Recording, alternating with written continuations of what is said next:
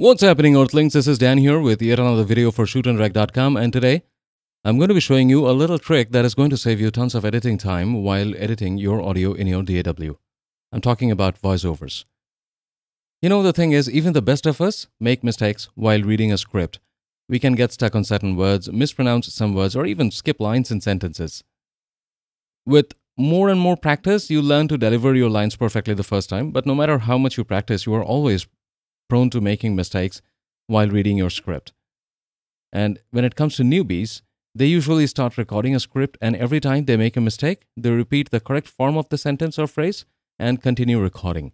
Now, there's nothing wrong with that, but it takes a lot of time to remove those mistakes from the recorded audio, and you have to play back the entire recorded audio to listen to those mistakes and remove them one by one. And this can be very painful in long-form narration, for example, audiobooks. Now, I'm going to be showing you a little trick that is going to save you tons of editing time, and you don't have to play back the entire audio to locate the mistakes and remove them.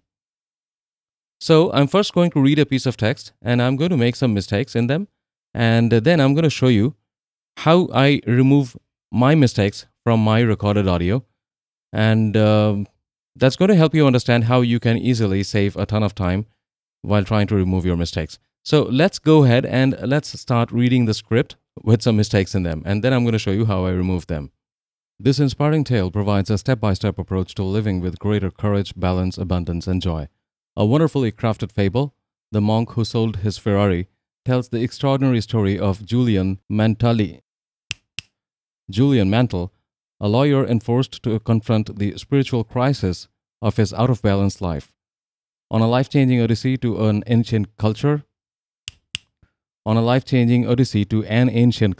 he discovers powerful, wise, and practical lessons that teach us to develop joyful thoughts, follow our life's missions and calling, cultivate self-discipline, and act courageously, value time as our most important commodity, nourish our relationships, and live life fully one day at a time. Okay, so that was my trick. Every time I made a mistake, I snapped my fingers to create a high-frequency noise that creates very tall graphs in my recording timeline. I usually prefer to snap my fingers twice because that creates two tall lines, one beside the other, in my recording timeline. And when I have finished recording, all I have to do is just visually locate the tall lines, which are basically my mistake markers, in my entire recording, and remove the piece of text right before the tall lines, along with the lines themselves. I don't have to listen back to the entire recording to find out my mistakes and remove them. I just need to locate the markers and remove the piece of text right before the markers.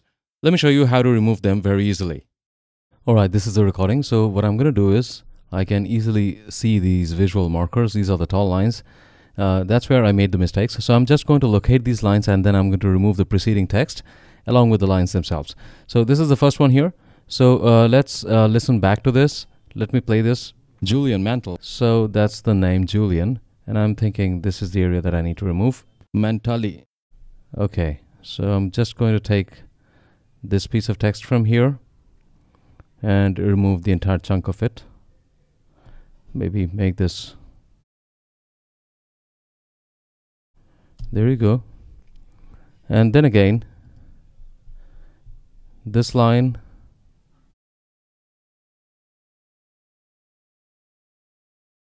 On a life-changing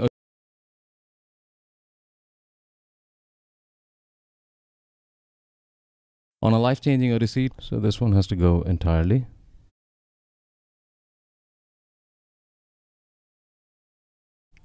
And finally, this one here. Let's play this back. Community. Commodity.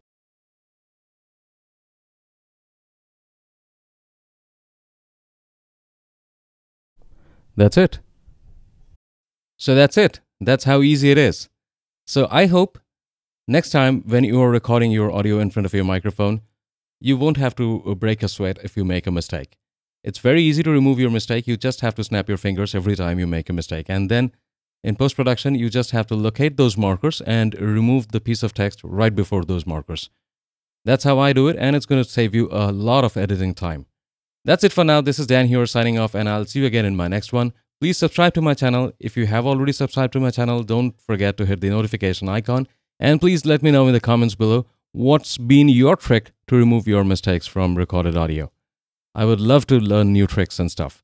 Thank you. I'll see you again in my next one.